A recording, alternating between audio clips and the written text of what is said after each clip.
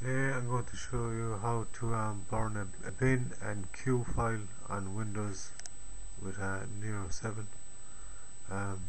You need to download or purchase NERO7, or any burn software will do. So as soon as you have it installed on your computer, you're going to double click the icon and bring it up. This box will come up now. You need to go along the top here at the top where it says favorites, data, audio, photo and video, and backup. You need to go to backup and click on burn image to disk. And click on burn image to disk.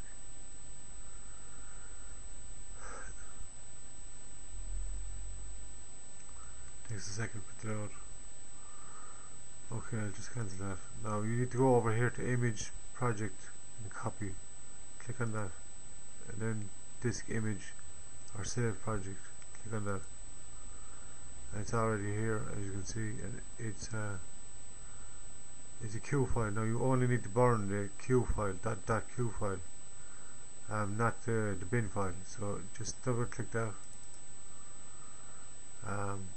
Now I have two DVD drives, and one is a DVD RAM drive and the other is a DVD rewrite. The only one I can get to burn it is the DVD RAM drive. So I'll try that.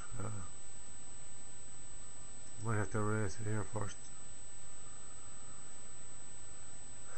I'll pause until it's nearly finished.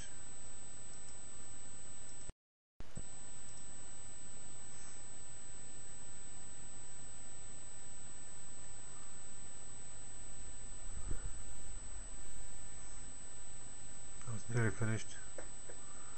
99%, 100%.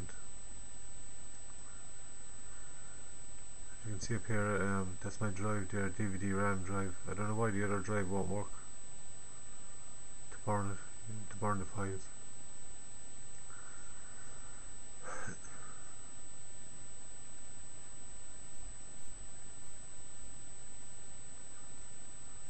I'll just pause and put it into the DVD player. Now, as you can see there, the video has loaded, and I'm just going to click play, and there's the DVD. It's playing a video CD now. This is so okay. Hope this helps someone. Right, enjoy.